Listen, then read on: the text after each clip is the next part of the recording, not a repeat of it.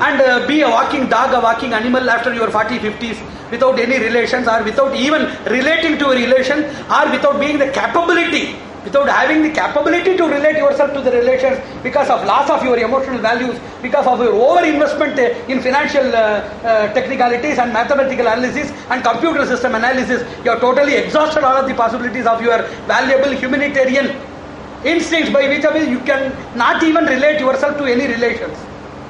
So, this type of suffering, and be joyous for suffering the late. Now you have to enjoy everything because you cannot enjoy in the later part of your life. So this is the present trend. So India has 5 things to teach to the globe. The first thing is refinement, sanskara. And the second thing is contentment, tripti. Third thing is sacrifice, tyaga. Fourth thing is integrity, aikya. Fifth thing is potence, shakti. The real shakti is saving others. It is not ambivalent either to save others or to destroy others or destroy everybody and even the planet as a whole. It is not shakti. Shakti is a capability in which you can reconcile even with your enemies. Ripunamapi vatsalaha. That is the greatest Shakti that we have implanted in our holy land. So these 5 things are given by our land. If there is contentment, why you are going for advanced shift, then night shift, double shift, post shift, overseas job, why you are going for that? Because you don't have contentment. You have to see, whenever you see, there is a reasonable way of earning.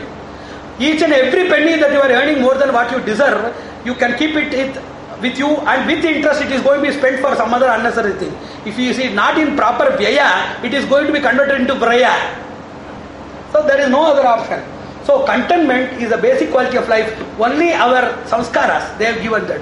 The first thing I have already told samskara, that is Garbhadana samskara, Jata karma, Annaprashana, Karnavedi, Chaula, Chandra darshana, Surya darshana, Pitru darshana, Nishkramana, Alaya darshana, Jihva lekana, Aksharabhyasa, Karna Bhoda, Upanayana, Samavartana, innumerable samskaras are there. These samskaras, they refine the human being to be a capable tool for the society. A real possibility, I told in one gynecology seminar, a person can be 99%. He can be under our control. Our child can be 99% under our control before conceiving by means of prayer. At the time of bearing them inside our body, 75% they can be controlled. At the time of their growing, since their birth to 1 year, they can be 50% controlled. Up to the age of 7, till they are getting that prajna, awakened prajna, they can be controlled 25%. Then everything is optional. Either they can control you or you can be a mute spectator. It can happen. So this samskara is only available in India, nowhere else in the world. How to qualify and how to refine these people. See, you are producing good gold. You are producing quality mechanisms. You are producing quality airplanes, quality trains, quality computers, high-end systems. But only people to produce quality people is our Indian culture. Who will produce quality Indians? Who will produce quality human beings? It is known as best breed. Even in poultry they say that it is the best breed. For our eating we are consuming. This is the best pork, this is the best beef, this is the best poultry. It is the best medicine. So in everything we want something best.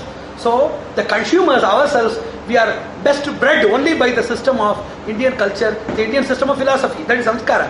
Second is tripti. Third is tyaga. If a person is properly initiated and ignited at his before, that is pre-conceptible age, then at the time of the labor and the post, that is prenatal, natal and postnatal stages, by means of spiritual refinement, that a person will have tyaga, that a person will be having aikya, such a person will be having also that shakti.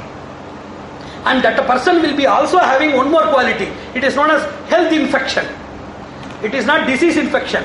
He will be having a health infection, so that wherever such a person, Samskrita person, wherever he goes, he will infect, he will be contagious by spreading his health, by spreading his spiritual prowess and progress. He will be totally infecting the society. That is a salubrious infection. So he will be a health infection agent, not a disease infection agent, just as we are reading in HIV, hepatitis B, this, that and everything, etc. So our stotras and our shatras and our shrutis, they proclaimed and prescribed such a system by which we can create not only a healthy person, but a person who can radiate the other components, other variables, other dependents, other associates and co-inhabitants of the society by getting the spiritual health transformed at ease.